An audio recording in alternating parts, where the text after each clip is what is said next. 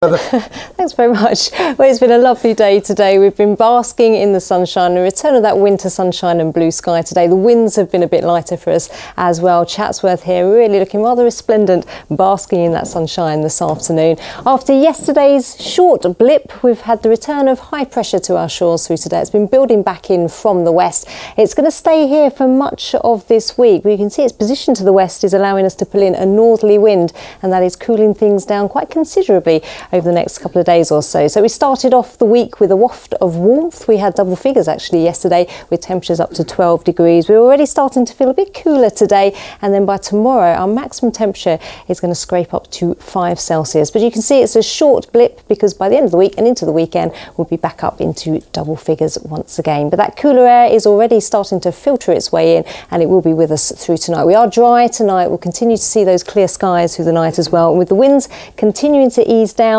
those temperatures will be falling away. So we'll be close to freezing in the town centres, but in rural spots and in shelter spots we'll be dipping just below. So some of us waking up to a touch of frost tomorrow morning, but we will be waking up to that sunshine once again. Beautiful blue skies throughout the morning time. Always a chance of a little bit more cloud and perhaps a shower just filtering in off the east, but all in all it's a beautiful looking day tomorrow. Lots of sunshine into the afternoon, but feeling cool after that cold start. The temperatures will struggle up to around 4 or 5 Celsius. Now some subtle changes into Thursday. High pressure still to the west of us, but we've got a very weak weather front just drifting in around that. So it is very weak, so it won't give us too much in the way of rainfall, just a splash or two through the morning, but it will bring in more cloud into Thursday. It clears through, something a bit drier and brighter into the afternoon, but it's staying quite cool on Thursday with highs of 6 or 7 Celsius.